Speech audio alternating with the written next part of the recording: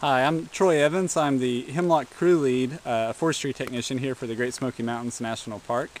And we are here at Rabbit Creek Trail in Abrams Creek area of the Smokies on the west side of the park today, treating eastern hemlock trees for hemlock woolly adelgid.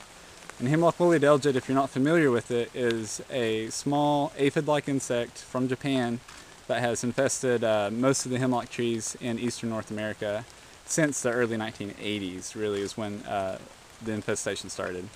And so what we have now is we have a suite of tools to treat this insect here in the park. And these are both insecticides, chemical insecticides that we can place in the soil or directly into the tree, as well as some biological control options such as predatory beetles that we release, both native and beetles that we brought over from Asia here to release to the trees.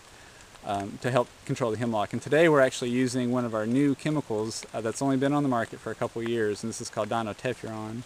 And we're using it on some of our trees that have not been treated before and who have compromised canopy, compromised health, and this is a chemical that will get to them quickly, hopefully give us a lot of coverage and help knock down the adelgid and salvage some of these trees in here and get a lot of good recovery in the site.